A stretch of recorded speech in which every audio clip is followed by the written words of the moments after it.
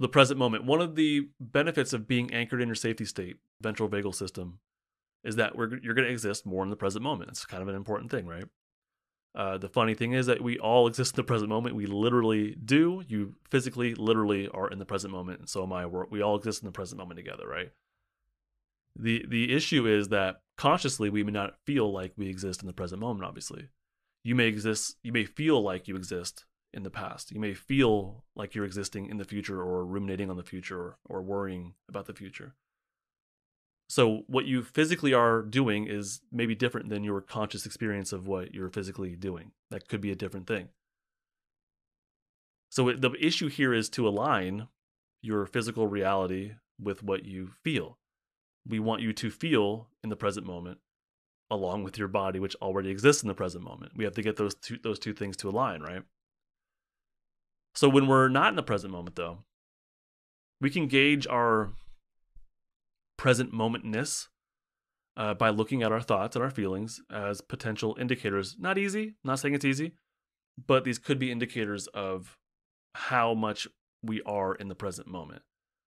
If we become too lost in our thoughts, if we become too emotionally distraught, these are indications that we're not in the present moment. It is completely okay to have any and all emotions that you have. It is completely okay to get lost in your thoughts a little bit. But when it gets too much, not that it's wrong, but it's not helpful. And it actually could be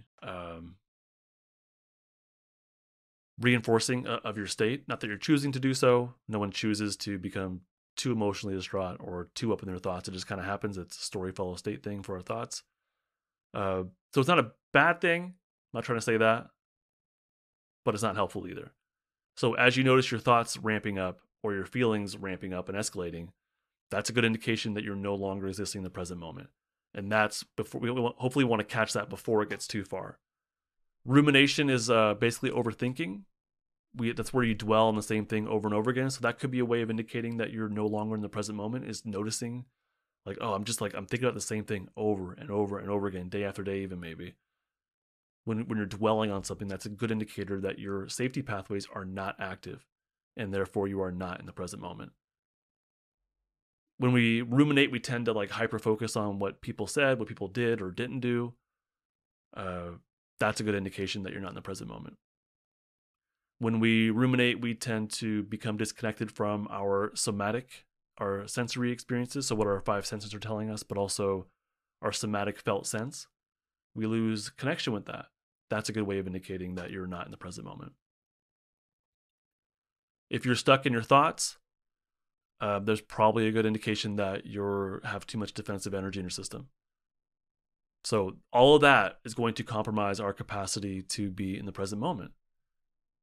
Likewise, emotional turmoil. So when we get too wrapped up in anxiety, stress, pressure, anger, and more, and again, these feelings aren't bad, but they can absolutely be overpowering, I guess is kind of what I'm trying to say.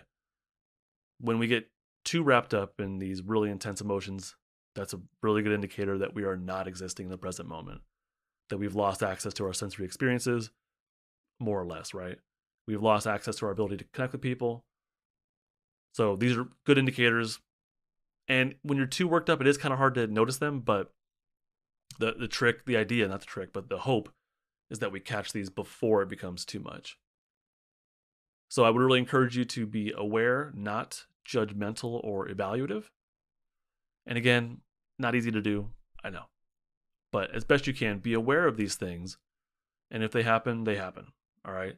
It's not helpful to judge them. It's not helpful to evaluate them. It's not helpful to shame yourself or them or whatever it is. If you can, notice your thoughts, use them as indicators of what state you're in or how much access you have to the present moment, which is an indicator of how much access you have to your safety pathways. The trick here, or the goal here, is not to change these thoughts and these feelings. That might sound ridiculous, but the goal is not to change them. It's actually to allow them to be there. And I know it sounds ridiculous, right? But I don't know if you've noticed, but when we have these more defensive kind of feelings and we try to make them go away, it doesn't really work out all that well. When we try to make them go away, when we minimize or excuse or rationalize them, it doesn't help. Maybe it helps for that present moment or for that that instant, but those sensations, those feelings just kind of get worse in the long run, right? They just stay, tightly packed maybe in our system or however you feel it, and they don't go away. So the idea is not to make it go away. The idea is actually to be with it, and that only happens when we have our safety pathways active. Once we are grounded in a safety state, once we're grounded in the present moment, then when we feel those things like anxiety or aggression or numbness, then we'll be able to be with it, tolerate it, be more curious about it. Not make it go away, but actually kind of invite it to be there in a way. And so the idea would be like, when you see yourself more anxious, to say, I see you, anxiety, I see you there. Say hello to it. I see you there, and you're welcome to stay with me. I'll be curious about you. I'm not going to get wrapped up in you. I'm not going to like start, thinking too much into whatever it is. So I see you, I feel you, but I'm also right now going to do something that helps me to feel safe. That's the idea. So I see anger, aggression, irritability, numbness. I see you, I feel you, and you're welcome to hang out with me. But I'm also going to go do something that activates my safety state. Something that activates my capacity to be more grounded in the present moment. So I can't tell you what that is. I have no idea what that is for you. My course, Building Safety Anchors, that's kind of the idea of it, is that I don't know the right answer for anybody, but I know that it's extremely important to feel safe, to be grounded in the present moment, to have those safety pathways active, to build the strength of our vagal brake. So I know that. I just don't know how to do that for you. That's kind of something you have to be curious about, is like, what feels safe for me? What do I feel those pulls towards and those pushes away from? Okay, that's the idea. I think it's extremely important to focus on safety first and not delve into the other stuff, the defensive stuff, quite yet. Okay, someone says, so true, and then use this sentence. I think this is a response to me saying, to invite the feelings to be there. I think that's what this is about. So true, and then use this sentence. I think it's then use this sentence. Even though I feel anxiety, maybe, I deeply and completely love and accept myself. That could be helpful. That could be helpful if you believe it.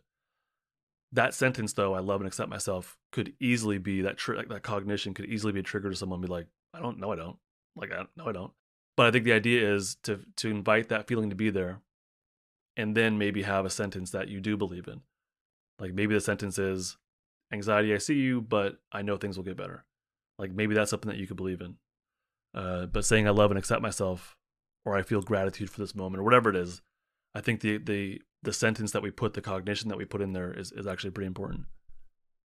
Oh, I like that. They said, better to use and instead of but. Anxiety, I see you, and I know it'll get better. I like that a lot. That's I like that. I really like playing with words and differentiating between words. So that's like a perfect. I love that so much. Yeah, that's but indicates that things are awful, right? And indicates I have control, or and indicates I got this. I see you, and this is also true at the same time. I love that. Thank you for that differentiation. I love that.